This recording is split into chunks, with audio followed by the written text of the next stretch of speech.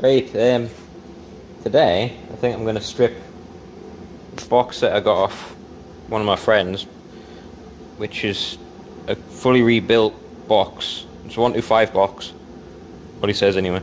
I don't know, I haven't actually checked the internals and checked it, but I know it's got a Quaife diff in it, which is the reason why I got it. Rebuilt box. It looks a bit scuffy because it was going to go in a rally car, so it didn't need to look nice. But it's got the cable shifting mechanism on this one, and obviously going in the Mark 5, I leave mine to have the rods, which is shit. But I'm planning on converting to this one day, as well as everything else I'm planning on doing. It never happens. I've got too much on. Van and car and the car and Kim's car and house and whoop. Okay. But yeah, so this box has got a Quaife ATB in it. Main reason why I bought it. And then I'm going to strip it out of this case and today. It shouldn't take as long. I'm going to put it in this case over here, which I stripped last night. I'll put the time lapse in.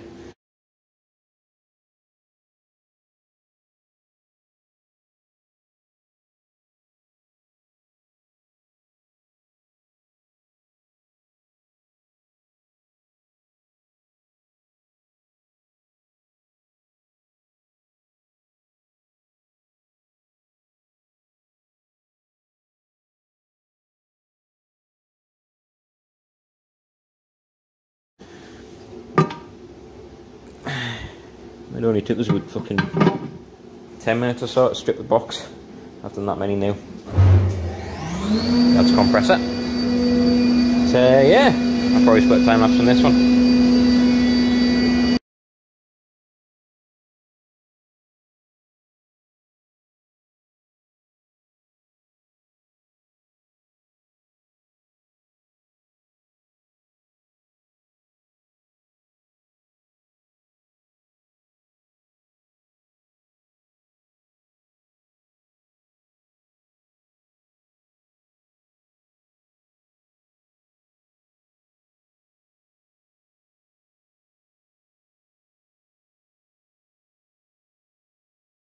Top of the casing's off, it's over there, as you've probably just seen in the video.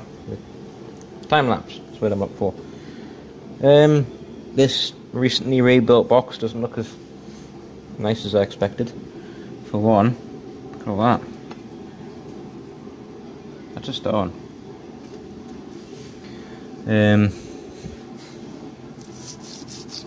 Bit of cleaning, it should be alright, but it's a good job that I didn't want to just run it straight away. I think if I look at the casing, bearing race man.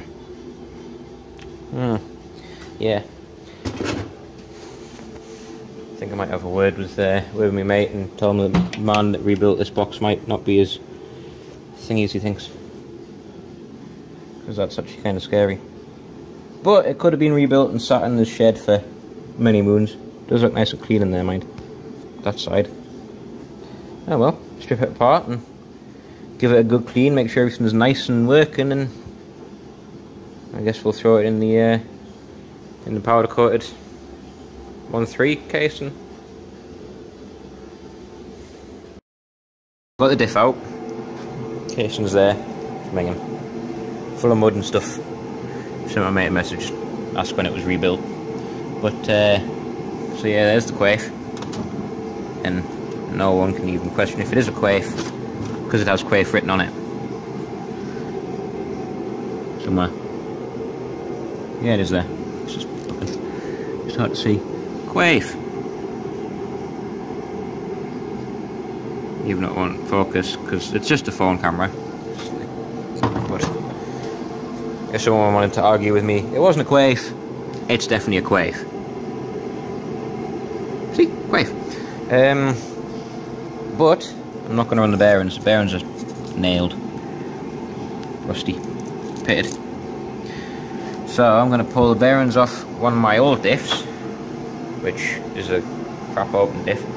It's original 1.3 diff. Pull the bearings off that. Plus, I only didn't realise now is I needed to pull this bearing off anyway because I need to put the speedo drive on. because I want a speeder, because you need to know your speed when you're doing road rallies and stuff.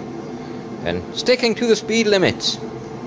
Good advice for sticking to speed limits and not going over them. Stay safe, kids.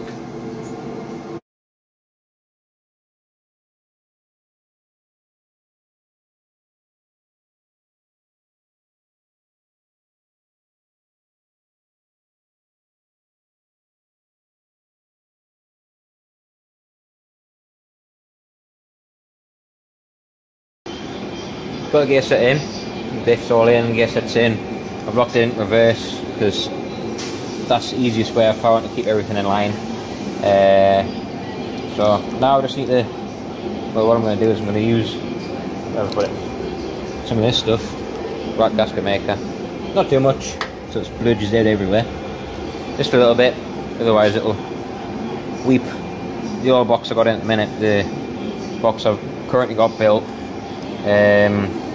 which is a 1.7 gear set with a 1.7 final drive, Series 2 RS Turbo, limited slip diff, but with a 1.6 final drive, not final drive, 1.6 fifth gear.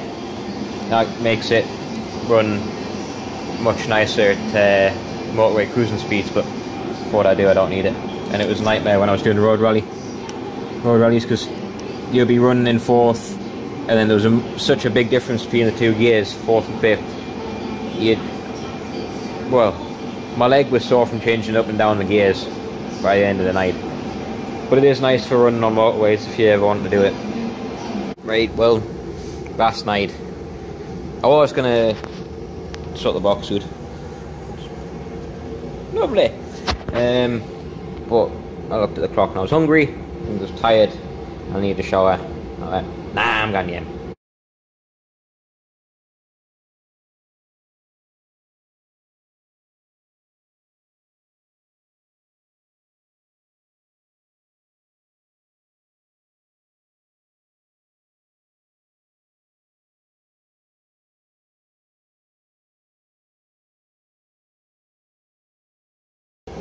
Got the encasing on, new gasket in, bit of sealer.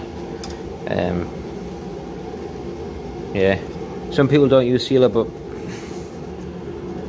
I've had experience where it leaks badly. One of my other boxes, the one that's in at the minute, I built it just before I went to Anglesey, and like literally the day before I went to Anglesey. Put it in the car, filled it full of oil, and it was leaking from there. It's like, test drove it, and there was just a puddle of oil underneath it, but I didn't have time to strip it and fix it, so I ended up trying to clag a load of stuff on. And then when we got to Anglesey, we wrapped a t-shirt around it, me, Rob and Trev and Tom. Wrapped a t-shirt around it, and then wrapped it in duct tape to stop the oil getting on the track. But yeah, I'll clean these out with the sealer, stops the oil getting stopped as much as you would think. That's just buzzed off, so it doesn't have any interference with gear set, fifth gear, with the powder coat. And this box is done time anyway, so I know it's not going to flake off or cause any problems.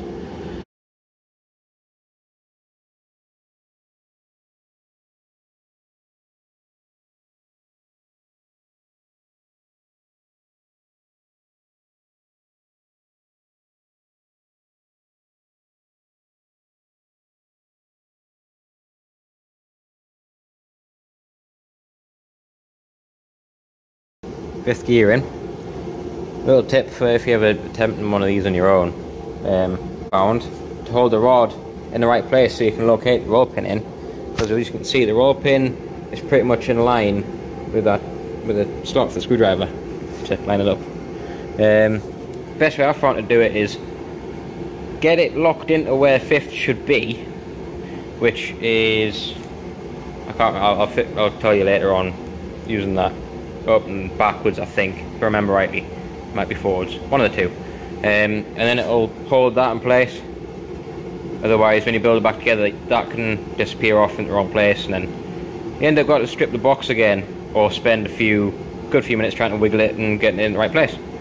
Best way I found, but Oh well, 10k snoring and then this box is done. Woo! Tea time!